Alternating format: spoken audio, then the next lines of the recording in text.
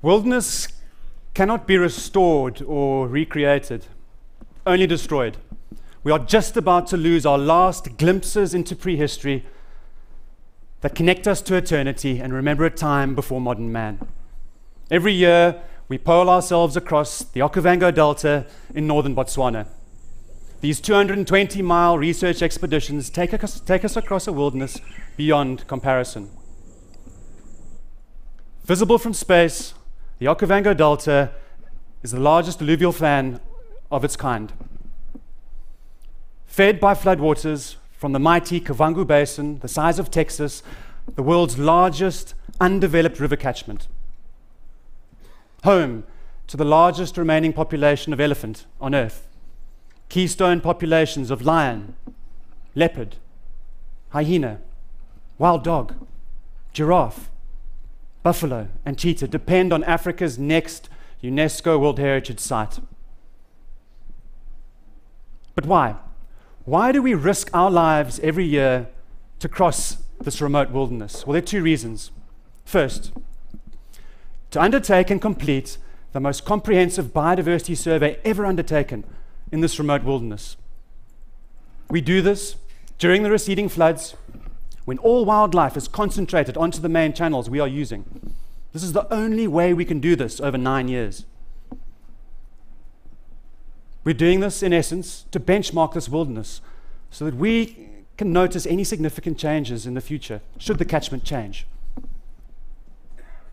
Second, to share the human experience in this remote wilderness. What began as an expedition blog uploaded via satellite has become a mission to convince people, millions of people around the world, to protect and preserve wilderness they will never visit. The Bayei people arrived in the mid-1700s. They're the custodians of the Mother Okavango. They arrived with a revolutionary new technology, the mokoro, an 18-foot dugout canoe that would forever change our human experience in this remote wilderness. The Iron Age had arrived. The digital revolution is still coming. Over 10 years, thousands of miles poling with them across the Okavango, we were accepted as Bayei river bushmen. We can now navigate a secret path into a remote wilderness known only by them and us. Hauna makua, Bayei hela. There are no foreigners here, only Bayei. As Bayei, we enter that wilderness barefoot, unarmed, with minimal food rations and no possessions. As digital bushmen, we arrive with hundreds of pounds of batteries, solar panels, satellite dishes, tablet computers, apps, and modern technology.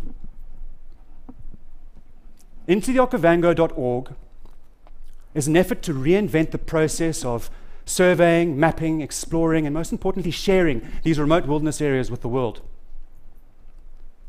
Immediate real-time access via an open API to all of our research data, to our biometrics, things like our heartbeats, what we're seeing, what we're hearing, our comments, directly involves scientists, data artists, programmers, school kids around the world. They can interact with us. That's how we share these experiences. This is a simulation of data being put into our system and represented live online. We have ornithologists in England going through our research, helping us publish very, very quickly. Now just imagine following us as we go into a remote wilderness, unexplored wilderness on the other side of the world. This is us going down a crocodile-infested channel. All the water has gone. Dead animals in the water, dead crocodiles, probably killed by this one, a 15-foot Nile crocodile that was to turn around and come back at us. It's coming around, it's coming around. It began to accelerate against the current. We were surrounded by the abundance of life. Our app had now died on us. This is another crocodile trying to get away. This large crocodile is coming at us, thinking we're another one. I pulled over to the side, braced for impact, and surrendered to the wilderness.